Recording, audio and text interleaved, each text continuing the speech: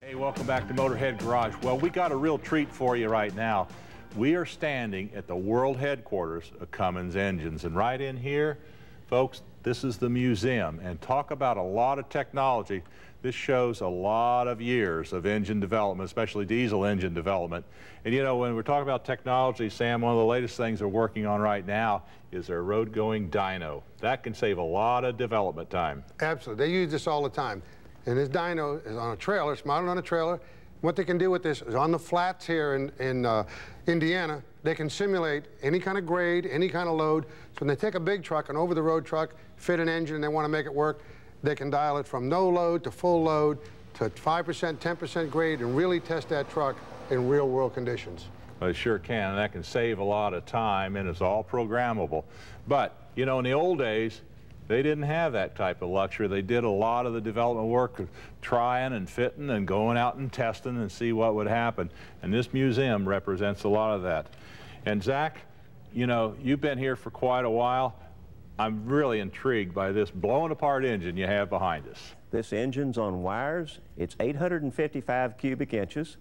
It's a big cam 3.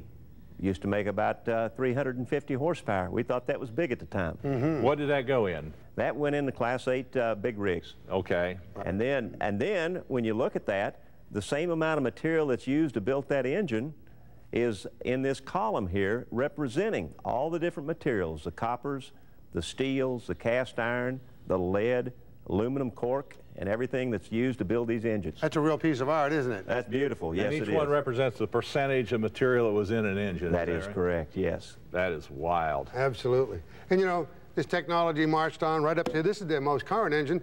This is the 6.7 turbo diesel that you find in the Ram pickup truck. The latest and greatest thing with all of the, all of the technology on it.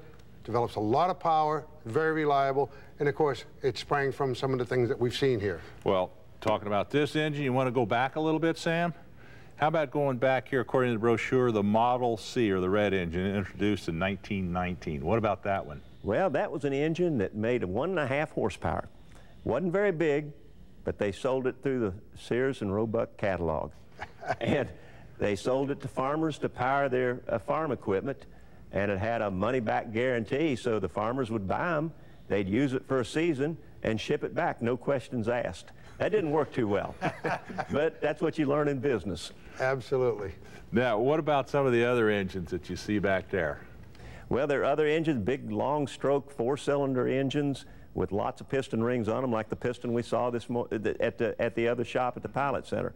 So yes, those are used back in the 1920s and 1930s. I think the most interesting thing is, you know, everybody knows the heritage of these Auburn automobiles. There's actually an Auburn here powered by a Cummins diesel, but the interesting thing is it's all aluminum. It is aluminum, and it was one that Clessie Cummins drove around the country to advertise the viability of diesel power for passenger cars. And it got 34 miles per gallon in a 4,000-pound car. Awesome for its time. Amazing. Of course, I know development was in racing for a long time, several times anyway. Back in the 30s, I think early 30s, they had some race cars. Yes. But I think probably one of the more famous ones is the ones they run in 1952. Tell me about that one, Zach. 1952, number 28.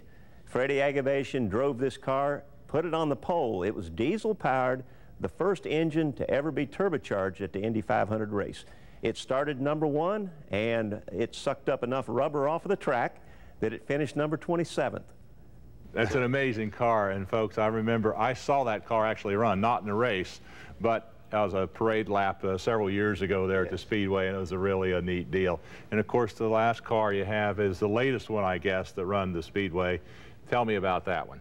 Well, Al Unser Sr. in 1987 ran the Holset Special, and it won. It started 20th and actually won the race in 1987. Awesome. Of course, it didn't have a whole lot to do with diesels, but it was representing Cummins, and that was a great sponsorship. We tuned up the turbocharger for it. You did a heck of a job. Did. Zach, I want to thank you and Jason and everybody here at Cummins. Thank you. Absolutely. Great to have you. Great We've stuff. run out of time. We'll see you again next time here at Motorhead Garage. Bye-bye.